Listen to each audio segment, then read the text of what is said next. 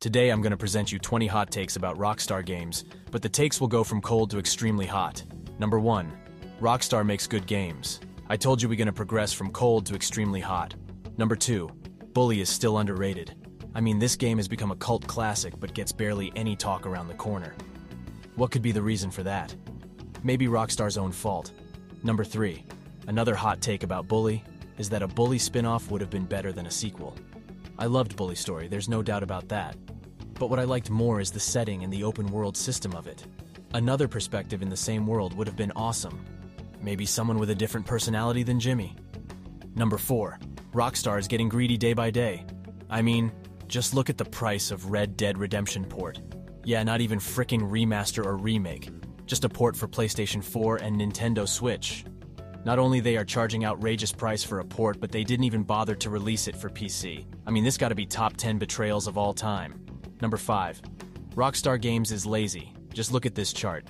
Do you noticing something? They stopped giving damn about anything that isn't Red Dead or GTA 5. I know they want to make money, but it's a lazy approach. They are just hindering their potential by releasing a brand new game in every 5 years.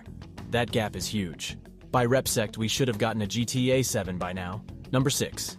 GTA Plus is stupid, and so is everyone buying it, respectfully. You know, some will say that it only costs $6 and you must be broke AF for not buying it. But let's be honest. There is simply no reason to buy GT Plus. I mean, what value does it even provide? Some cars and stuff, which is even in-game and for only one game.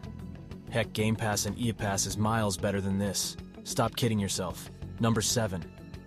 Rockstar's attempt at an Arthur and Sadie romantic angle in RDR2 didn't quite hit the mark. To me, they were more compelling as friends who supported each other without the need for a love angle. Their bond felt deeper as comrades in arms and confidants, making the game's story even more remarkable. There were hints and attempts here and there to show some romantic scope, but there's no need for that. It just don't look good if you ask me. Number 8. When it comes to the GTA IV expansions, The Lost and Damned outshone The Ballad of Gay Tony by a mile. Let's break it down. Lost and Damned had that raw, gritty vibe. It took us into the gritty world of biker gangs, where brotherhood meant something. Johnny Klibitz was a character you could relate to, with his struggles and loyalty. Now, don't get me wrong, The Ballad of Gay Tony was a blast with its flashy clubs and crazy missions, but it felt like it was trying too hard to be over the top and funny. Luis Lopez was cool, but he didn't have that depth that Johnny brought to the table. In The Lost and Damned, you felt the weight of every decision, the consequences of loyalty, and the struggle to survive in Liberty City. The story had heart, and it hit you right in the feels. So yeah, while Gay Tony was a wild ride, The Lost and Damned delivered a more grounded emotional experience that left a lasting impact.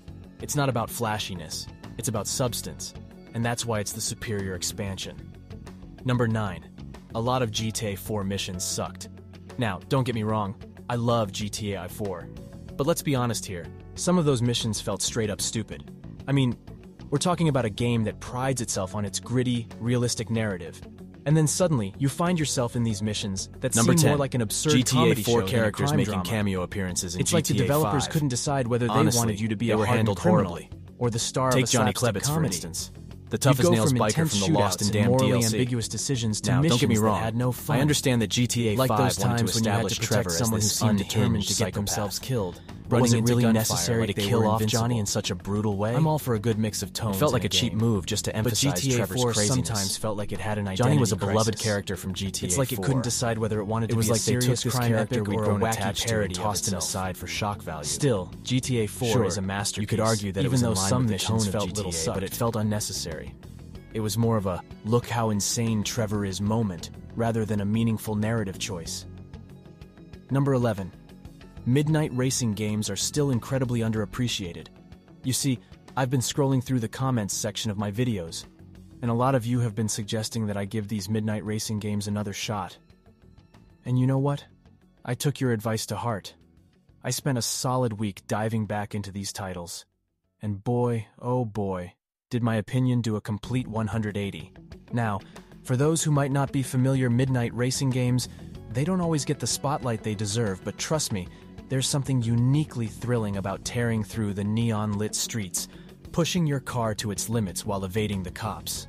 Sure, we have our Forzas, Need for Speeds, and Gran Turismos that dominate the racing game scene. But midnight racing games offer a gritty, underground experience that you just won't find in those mainstream titles. Remember games like Midnight Club or Tokyo Extreme Racer? These gems embraced the rebellious spirit of illegal racing, and they did it with style, the killer soundtracks that often accompany these games. Nothing quite sets the mood like pumping bass and adrenaline-pumping beats as you weave through traffic at breakneck speeds. Number 12. Max Payne 2 was the best Max Payne game. Max Payne 2, The Fall of Max Payne, had something truly special. It continued the noir-inspired, hard-boiled detective story of the first game, and managed to deepen Max's character even further. The narrative was tightly woven, with more intricate plot twists than a classic detective novel. The atmosphere in Max Payne 2 was undeniably dark and moody, capturing the essence of film noir. The rainy, neon-soaked streets of New York City provided the perfect backdrop for Max's grim journey. Now let's talk about gameplay. Max Payne 2 refined the bullet time mechanics from the first game, making the action even more satisfying. The shoot-dodge mechanic allowed for stylish and strategic combat maneuvers. One of the standout aspects of Max Payne 2 was its attention to detail and interactivity. The game world felt alive, with characters reacting to Max's presence and even the smallest objects being interactive. This level of detail created a truly immersive experience. Max Payne 2's hauntingly beautiful score by Katsuki Hataka and Kimo Kajasto perfectly complemented the dark and melancholic tone of the game. Max Payne 3 had its strengths, with improved visuals, a change of setting, and some fantastic gunplay. But there's something about the classic, brooding atmosphere of Max Payne 2. Number 13. GTA games will never be remembered primarily for their stories because they revolutionized the open-world aspect of gaming. When you think of Grand Theft Auto, what's the first thing that comes to mind? Is it the intricate storytelling or the vast, immersive open worlds they create? For most gamers, it's the latter. GTA games have been groundbreaking in the way they've crafted these sprawling, living, breathing cities. They've set the bar incredibly high for open-world gameplay. The freedom to roam, explore, and cause chaos has often overshadowed the main storylines. GTA has had some memorable characters and plot twists, but they tend to play second fiddle to the sheer sandbox fun these games offer. Whether it's stealing a fighter jet or just cruising through the virtual streets, the freedom GTA provides is unparalleled. GTA stories are definitely great. Absolutely no one can deny that, but they will be overshadowed. Number 14. Michael Desanta is the best GTA protagonist of all time. Why? Because he defies the usual stereotypes of old American dream chasers or street hustlers. In a world filled with criminal antiheroes and streetwise hustlers, Michael is a breath of fresh air. He's the last guy you'd expect to be the lead character in a Grand Theft Auto game, a middle-aged retired bank robber, and a family man at that. But that's precisely what makes him so compelling. He's a man trying to navigate the complexities of his dysfunctional family while struggling with the mundanity of suburban life. He's living the so-called American dream on the surface, but it's far from perfect. His character feels more original and relatable because he's not driven solely by greed, revenge, or streetwise survival. Instead, he's a man in search of something more, something meaningful. I mean, he got the unique factor with him while also not being poorly written. Number 15. Jack Marston would be a terrible protagonist for Red Dead Redemption 3. I know, many of you love the idea of playing as John Marston's son, but hear me out. By the time Jack Marston comes of age and gets into action, the Wild West era is essentially over. So, what exactly would a Red Dead Redemption 3 starring Jack Marston look like?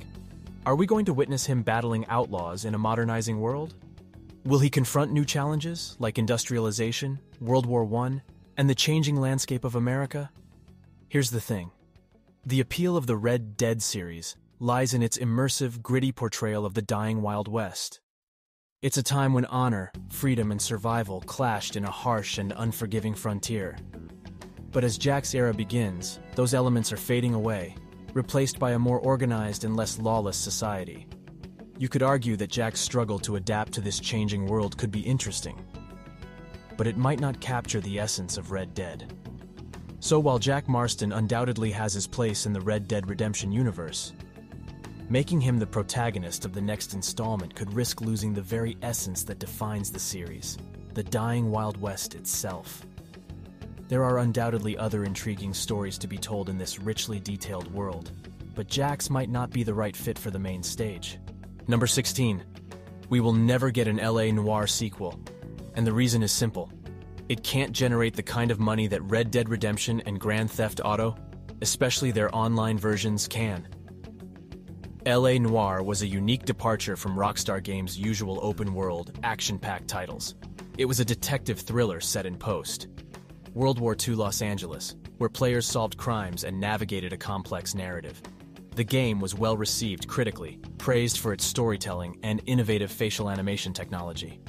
However, when we talk about the gaming industry today, it's all about blockbuster titles and, more importantly, ongoing revenue through online multiplayer modes or microtransactions. Red Dead Online and Grand Theft Auto Online have become massive cash cows for Rockstar and its parent company, Take-Two Interactive. These online modes generate millions of dollars through in-game purchases, and they continue to receive regular updates and content additions. In contrast, Noire's gameplay doesn't easily lend itself to this kind of monetization. It's a single-player experience with a finite story, and while it offers downloadable content, it's not the same as an ever-expanding online world. In the end, it's all about dollars and cents for game publishers. While LA Noire had its moment in the sun and attracted a dedicated fan base, it simply can't compete with the financial juggernauts that are Red Dead and GTA. So, as much as fans might want it, the cold reality is that a sequel to LA Noire might never see the light of day because it can't match the money-making potential of Rockstar's other franchises. Number 17. Grand Theft Auto 6 will likely be priced at over $100 for at least the first 6 months of its release. Why, you ask? Because Rockstar Games knows the demand for this title is going to be through the roof, and they believe people won't be able to resist, even at that price point. Rockstar understands this, and they're aware of the pent-up excitement surrounding GTA 6. They've likely invested a substantial amount of time, effort, and money into making it a game that surpasses all expectations. So why not capitalize on this fervor?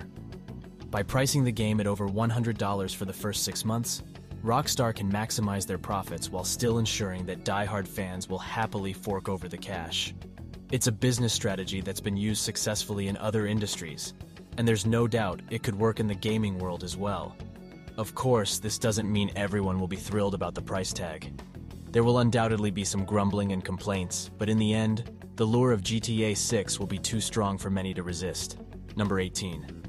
Red Harlow, the protagonist of Red Dead Revolver, had the best origin story out of all 3 protagonists in the Red Dead Redemption series.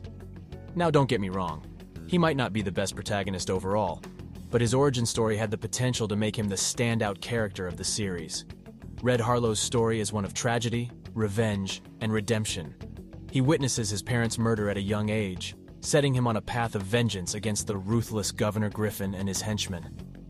This quest for justice is deeply personal, and players can't help but empathize with Red's burning desire to make those responsible pay.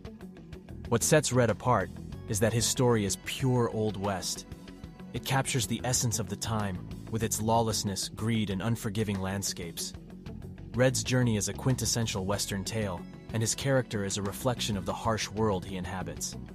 Now, why might Red's origin story be the best? Well, it's all about potential.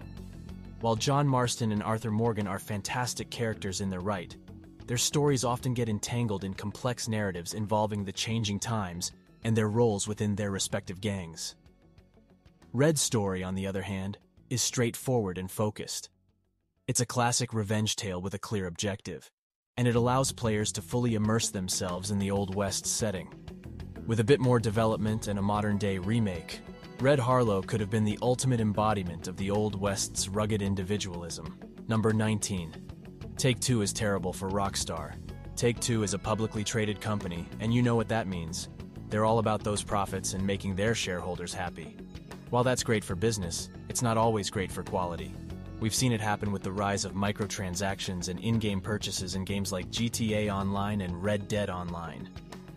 Sure, those microtransactions make a boatload of money for Take-Two, but they've also made gaming experiences feel like a never-ending grind at times.